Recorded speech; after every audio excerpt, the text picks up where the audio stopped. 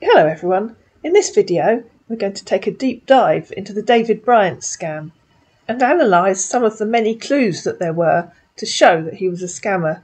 I can't put them all in, there were hundreds, but I'll just put in the ones that come to me as I go through the previous videos. The first clue came before he'd typed a single word to Cassandra. He contacted her on Facebook, and in the address bar at the top of the browser, and I use a laptop, you could see the name of the account holder, Prakali Agadagba, although the account was calling itself David Bryant. This little trick doesn't always work, because sometimes the account name is just a string of numbers. And of course, Facebook isn't the only place that scammers can contact you. They'll contact you on all kinds of social media apps. The second clue that you're talking to a scammer is the complicated birth and where they've lived story. In this case, our man claims to have been born in the USA, have left there at the age of 7 to go to Italy, and then at the age of 10 he began travelling with his father. His father, presumably, being either Italian or American. He then claims to have returned to the USA at the age of 28. Why do the scammers say this? Well, I suspect mainly it's to explain the fact that when you talk to them, they don't have an accent from the country where they claim to live. You'd probably expect this man to have either an Italian accent or one of the American accents. And I fully understand that not everyone will necessarily know what an American accent sounds like, or what an Italian accent sounds like, or what any other accent sounds like.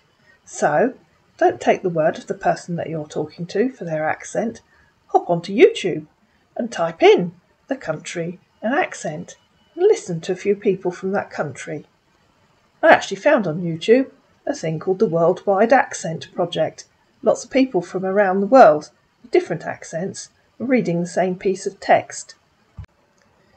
Once you've listened to a few French accents or Belgian accents or Croatian accents or wherever the person that you're talking to claims to come from, then compare it with their accent if they call you. Remember, our man claims to be from America and to have been to Italy. And here's a clip of his accent. Does it sound Italian or one of the American accents to you? Oh, okay. No, I'm just wondering if that's going to be okay, to pull you through the day's job, the remaining part of the day, right? Within 24 hours of meeting Cassandra, our man asked two classic giveaway scammer questions, one after the other. The first was, live alone? If you've just met somebody online, I don't think you'd ask them that.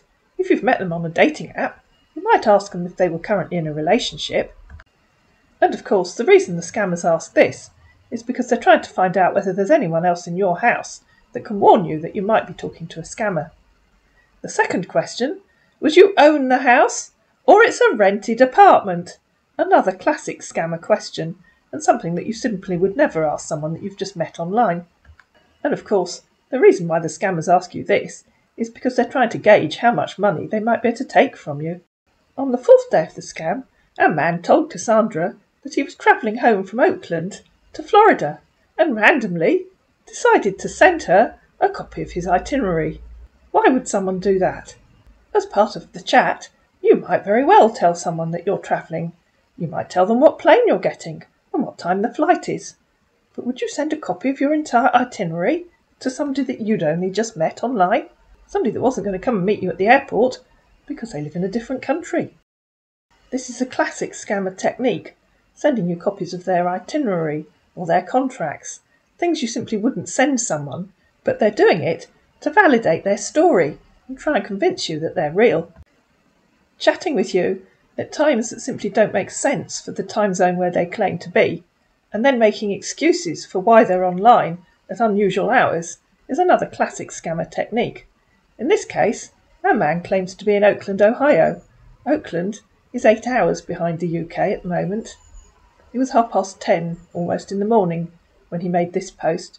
2:30, the middle of the night, in Oakland.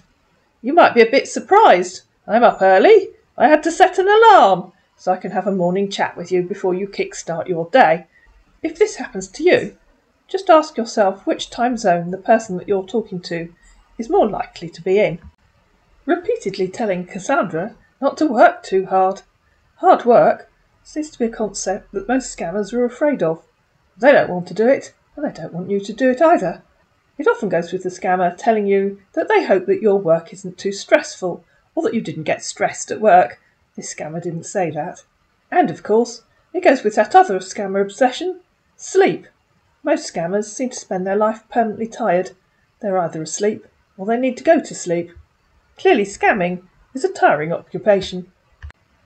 All those clues, and many more, were in episode 1, including, of course, the everlasting scammer obsession with food and repeatedly asking Cassandra what she's had for lunch. He does that throughout the scam. And I understand that this is partly a cultural thing. In some countries, "have you eaten" is just a form of greeting, in the same way that we Brits would say, "how are you?" or "it's been raining today," because, of course, everyone knows that we Brits are obsessed with the weather. But I suspect the main reason for doing it is that it saves them having to think of anything more interesting to ask you. It goes along with "how was your night?" and "how was your day?" being asked repeatedly, a fairly good clue that you're talking to a scammer. On to episode 2, and the scammer starts with the old emotional blackmail. "I always want to hear your lovely voice. I missed hearing your lovely voice." A classic scammer technique, often used when they've just called you, and they will say in the call, "Oh my, you have a lovely voice."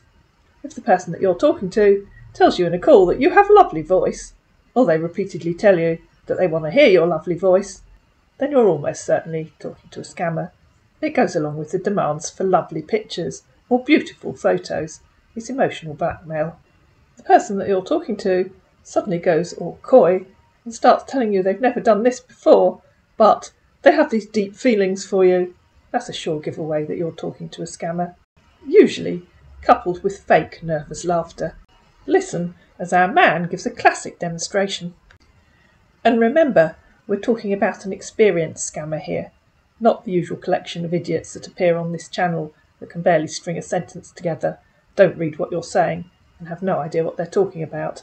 This chap has done his homework, and he's done this many times before. Let me just speed it up. I don't know. I said I don't know if this is the right time, but it's just something I want to say, right? Well, go on, spit it out, man. Yeah. As my father would have said.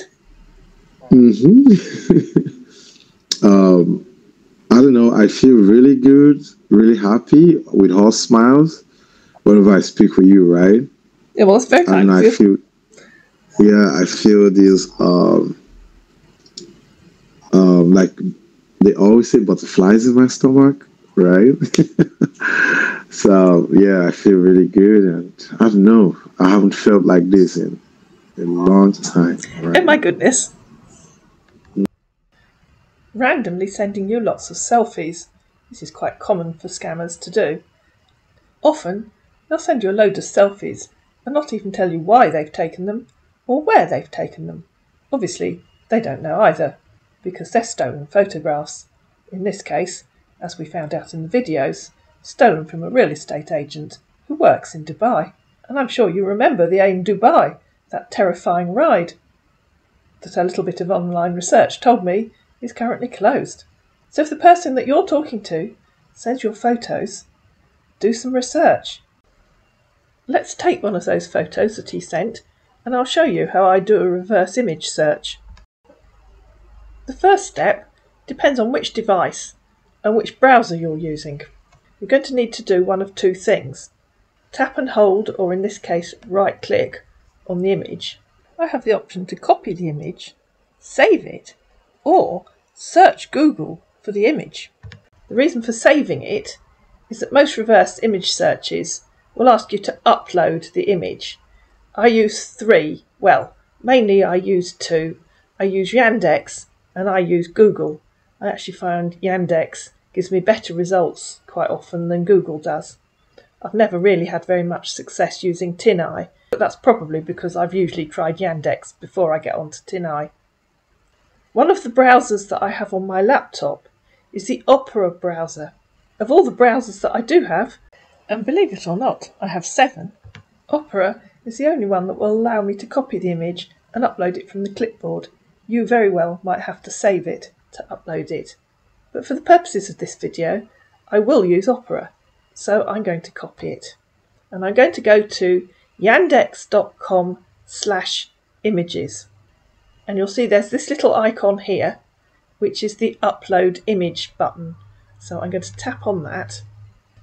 And you'll see that because I'm using Opera, I have the option to select the file, which is what you would do if you'd saved it onto your device, or paste it from the clipboard. So I'm going to paste that image that we just copied to the clipboard. In this case, I never actually found the original photo, but I was looking for that wheel. So I clicked on a few results until I was certain that I'd found the right wheel, which turned out to be the AIM Dubai. I then, of course, Googled it and found its own website, which was where I discovered that the wheel itself was currently closed.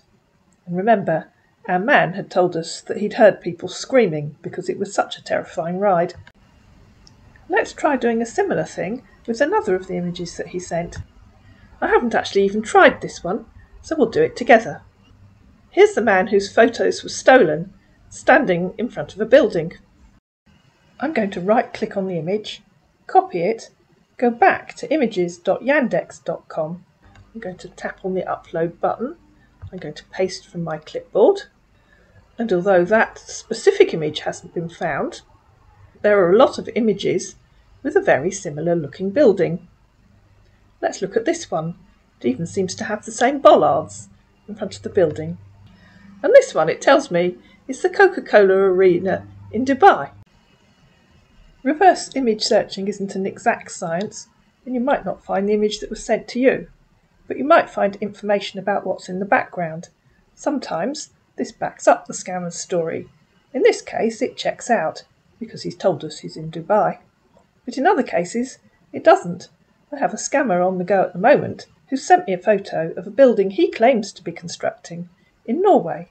The photograph was taken in a seaside resort in the United States. Poor use of English is often a giveaway, especially if the person that you're talking to claims to come from the United States or Australia or the UK. Of course, if English isn't your first language, it's harder to spot the mistakes in their use of language. This was an experienced scammer with good English, but even so, every now and then he typed the odd sentence that simply didn't make any sense, such as this one. Are you they gonna return the juice to you or sell them off? That was after Cassandra had told him that she was picking some apples that she was going to take to have them pressed for juice. Telling Cassandra that he couldn't call her on chat. That's not true. You can call someone on chat, although by default it tries to start a video call. If the person that you're talking to doesn't want to video call you and comes up with all sorts of excuses for why they can't, but is willing to audio call you, just ask yourself why they don't want to video call you. And if they do video call you, look very carefully for those stolen videos. In this case, our man of course knew that he couldn't appear on camera, and so continued to call Cassandra by audio call only on Facebook. Cassandra didn't ask him to video call because she felt this was an experienced scammer and she didn't want to spoil the scam. Now, let's take a look at that tax computation that he sent Cassandra. Our man claimed that he'd budgeted for 13 or 15% to pay export duties. Well, actually, he said exports duties, another subtle clue that he isn't the American citizen he claims to be, because it should be export duties. And he claimed that the export duties had risen due to COVID. OK, let's see how much export duty is if you're in Dubai. It's hard to find information on export duties from Dubai, for the simple reason that there aren't any. This is what the UK government website tells us about exporting from Dubai or anywhere else in the UAE. There are no duties or tariffs on exports, it says. And this software company, with offices in the UAE, Saudi and Bahrain, tells me that although exports are considered as taxable supplies, they are zero rated, i.e. tax at 0% is applicable on exports. So that completely destroys our man's story about paying export duty. I think in episode 5, or maybe in episode 4, I said I'd try and explain to you why I said that he was only aiming to make 10% profit. Actually, it should have been 9%. He'd budgeted for, and therefore charged his clients, for up to 15%, but that extra 9% apparently was more money than he had. Is it likely that our man would have done all that months and months of work, talking to his clients, finding out their requirements? Remember, he was in Oakland when we first met him. He'd had to pay to get there. He'd spent hours talking to his client. He'd paid for accommodation. He'd paid for his flights back to Florida. And doubtless there were many other clients. Is it likely that he would have done all of that and only have been aiming to make 9% profit? He told us that his clients had already paid him, and he didn't come up with one of those ridiculous usual stories about not having access to his bank account. He simply said that he didn't have any money. Now, let's take a look at his story around that tax agent tax computation letter. In that letter, he was allegedly told that the boxes containing his gold and diamond jewelleries would be withheld at their processing office until he'd paid the taxes. Well, were there any taxes due, that would make sense, obviously. It would be unlikely that they would let them go until the taxes had been paid. But we've already established that he doesn't have to pay any taxes. Then goes on to tell him that he's instructed to pay with immediate effect at the revenue office close to him, as electronic or card payment are not acceptable because of the new FTA policy imposed. To me, that implies that he should pay in cash.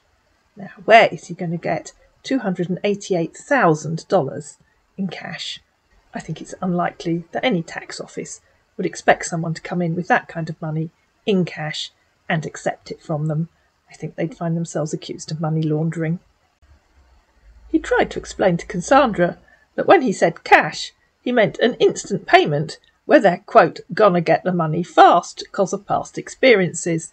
Cassandra, of course, pointed out that bank transfers are instant, and anyway, if he wasn't able to make the payment instantly, they would simply have retained the packages until the money had been safely transferred. And when finally Cassandra did agree to pay for him, well, I think she agreed to pay $12,500 because magically he'd managed to find the rest.